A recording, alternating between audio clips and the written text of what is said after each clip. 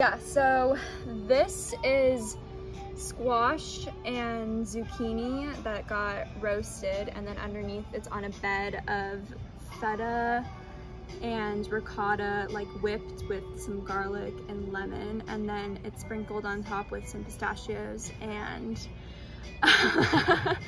and parsley. Wow. And then this is basically sauteed onions and garbanzo beans. It has tarragon and parsley in it. I think there's cumin and cardamom in it as well.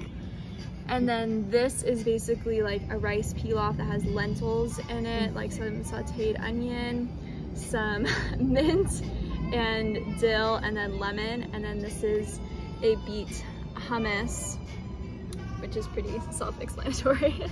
That's and amazing. that's it. Wow. Ta-da. I can't wait. Yay, thank you guys.